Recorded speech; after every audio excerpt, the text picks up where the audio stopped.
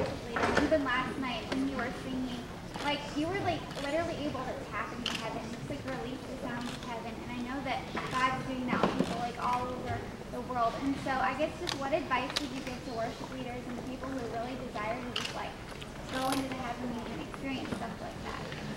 Well, I think it all starts with like your heart and where it's at, you know. And it's from a heart that desires to serve other people before yourself, and to make God's presence known and make His truth known. And so as far as creating a moment where people can encounter God, I think a lot of it is just like, you know, you got to know your song, you got to know the chords, but other than that, like trusting that God really wants to meet with His people, and so not trying to make some emotional situation happen, but stepping back and really trusting like God really desires to meet with His people. And so let's just believe in the promise that says that God inhabits the praises of His people. And where two or more are gathered in His name, He is there in the midst. And so just to believe by faith that God, I know you're here. I know because we know your heart, you want to speak to your people. And so I'm going to play these songs. I'm going to sing them from my heart and hopefully be a contagious worshiper.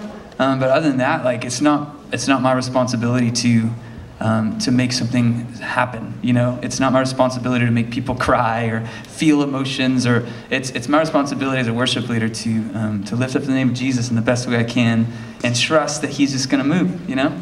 And so that looks different, you know. God doesn't move in that's what's so beautiful about the people of God and the children of God. God moves in different ways through different people, and it feels different, and looks different, but it's all just as powerful and just as meaningful. And so I would just say, be there ready to serve. Don't ever think you have all the answers, and come prepared knowing your stuff. But other than that, like just believe by faith God wants to move, because He does. He says it.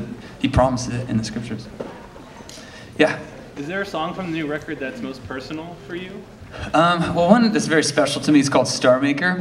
So the new record's called Children of God, and there's a few reasons why it's called that, but one of them is because I've got a better perspective of what it means to be a father than ever before. I've got 3 little girls now, a 4-year-old, a 2-year-old, and a 1-year-old. And when my 4-year-old was like 2.5, going on 3, we were reading this book that I think was a Max Lucado book, but I'm not sure.